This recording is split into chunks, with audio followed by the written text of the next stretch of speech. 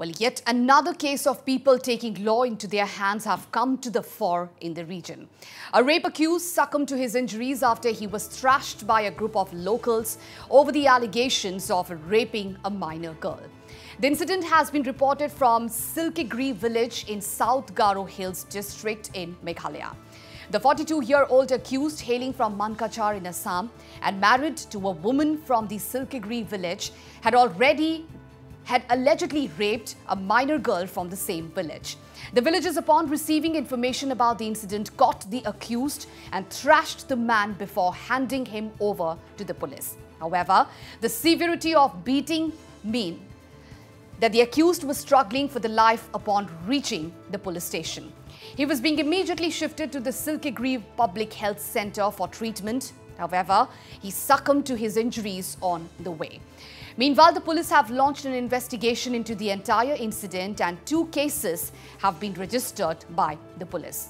While one case has been registered for rape under POCSO Act, the other case has been registered in regards to lynching of the accused.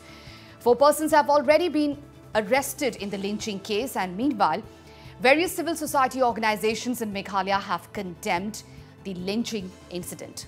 Let's listen in. The case that took place in South Garo Hills is unacceptable. We as an organization stand against that such incidents should not happen. But the lynching that also took place, where the community took the law in their own hands, required justice delivery system by law enforcement. So the community should engage law enforcement in such cases to intervene rather than taking the law in their own hands.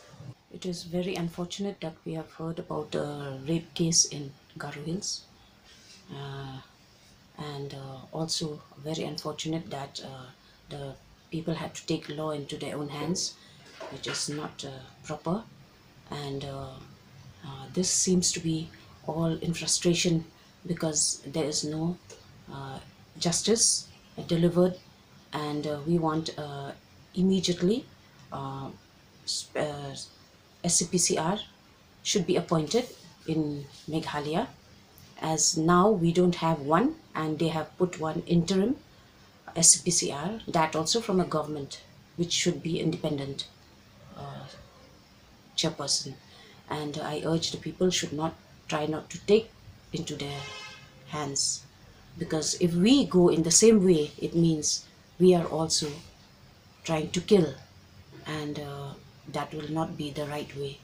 And please, the government should immediately see that cases, rape cases, should within 1 year cases should be heard.